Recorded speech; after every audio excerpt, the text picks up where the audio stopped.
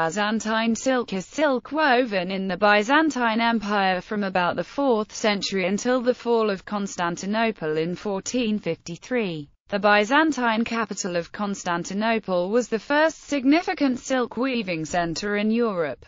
Silk was one of the most important commodities in the Byzantine economy, used by the state both as a means of payment and of diplomacy. Raw silk was bought from China and made up into fine fabrics that commanded high prices throughout the world. Later, silkworms were smuggled into the empire and the overland silk trade gradually became less important. After the reign of Justinian I, the manufacture and sale of silk became an imperial monopoly, only processed in imperial factories, and sold to authorized buyers. Byzantine silks are significant for their brilliant colors, use of gold thread, and intricate designs that approach the pictorial complexity of embroidery in loom-woven fabric. Byzantium dominated silk production in Europe throughout the early Middle Ages, until the establishment of the Italian silk weaving industry in the 12th century and the conquest and breakup of the Byzantine Empire in the Fourth Crusade.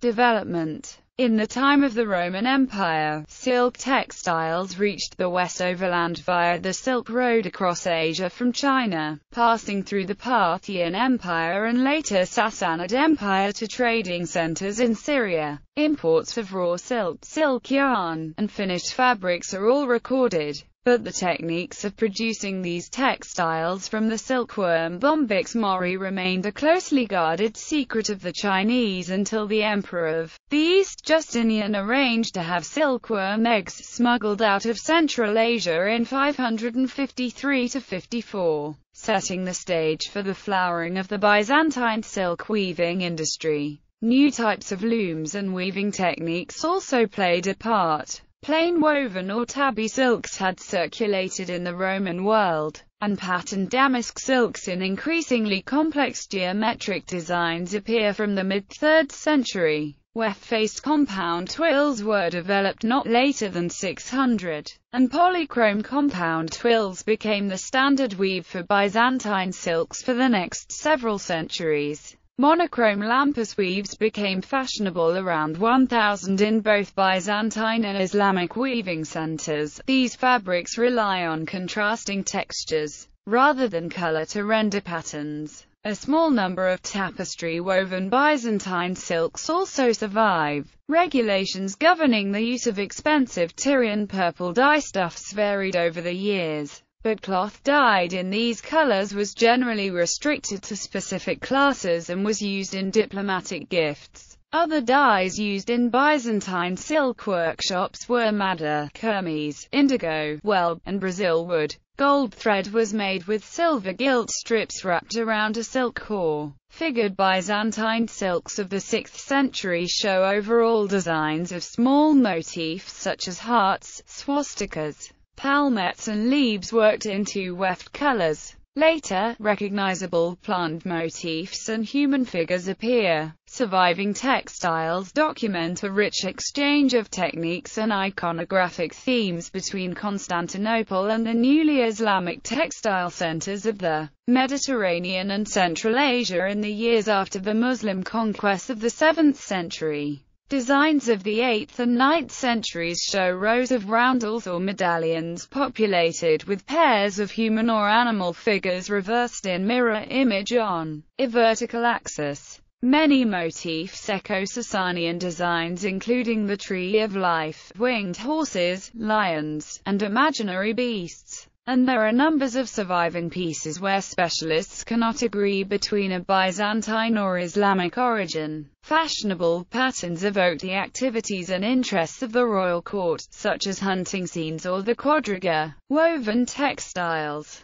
Of the 5 basic weaves used in Byzantium and the Islamic weaving centers of the Mediterranean, tabby, twill, damask, lampas and tapestry, the most important product was the weft-faced compound twill called samite. The word is derived from Old French samit, from medieval Latin samitum, examitum deriving from the Byzantine Greek chi alpha mu iota tau omicron nu hexametone, 6 threads. usually interpreted as indicating the use of 6 yarns in the warp. In Samite, the main warp threads are hidden on both sides of the fabric by the ground and patterning wefts, with only the binding warps that hold the wefts in place visible. Diplomatic gifts of Byzantine silk cemented alliances with the Franks. Byzantium granted silk trading concessions to the sea powers of Venice, Pisa, Genoa and Amalfi to secure naval and military aid for Byzantine territories. The influence exerted by Byzantine silk weaving was profound. Byzantine silk court ritual and ecclesiastical practices were adopted by the Franks, just as Byzantine court furnishing styles and dress codes were echoed across the Islamic world. These silks served as a form of portable wealth that could be profitably disposed of in times of need. Silks survive in Western Europe from the graves of important figures, used in book bindings, and also reliquaries. But it is clear they had a number of uses as hangings and drapes in churches and the houses of the wealthy, as well as for clothing and vestments. Anglo-Saxon England had silks from at least the late 7th century, brought back from Rome by Benedict Biscop and others. They were an essential, and easily carried, purchase for well-off pilgrims to Rome or the Holy Land, and were available in England from English traders who certainly had bases in Rome and Pavia, and probably also bought from Scandinavian traders using the Baltic route. A unique special arrangement had to be made whereby the English crown paid directly a sum to Pavia in lieu of the customs duty on silk, which the Pavians found too difficult or dangerous to collect from English merchants. Diplomatic gifts also cascaded down from the imperial court in Constantinople, with the rulers who received them passing many on to other rulers, and churches both in and outside their territory. Charlemagne gave not only King Offa of Mercia silks, but also the dioceses of Mercia and Northumbria, tapestry and embroidery, in addition to woven dress and furnishing fabrics. Byzantine workshops were also known for woven tapestries and richly embroidered textiles with decoration that often included figurative scenes. The most impressive example to survive is the 10th century Bamberger Guntertusch, a woven tapestry piece over 2 meters square, with a mounted emperor between 2 female personifications. Nearly a century after it was made, it was acquired by the Bishop of Bamberg in Germany, on a pilgrimage to Constantinople. He died during the journey and it was used for his shroud. Embroidered religious scenes were also used for vestments and hangings, and the famous English opus Anglicanum seems to have been heavily influenced by Byzantine embroidery. This continued late antique trends, which among other evidence are known from finds in Egyptian cemeteries, and the complaint by Saint Asterius of Amasia in around 410 about his flock in northeastern Turkey, where he says the laity decorated their clothes with religious images.